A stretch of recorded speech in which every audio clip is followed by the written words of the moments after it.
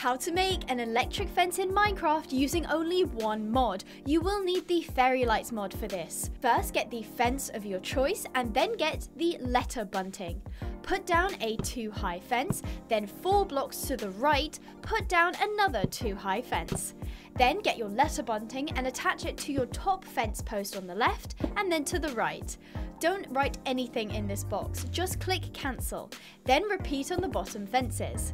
And there you go, you have a realistic looking electric fence. Just add barrier blocks in between to prevent your horses or animals from escaping. Follow for more equestrian Minecraft tips.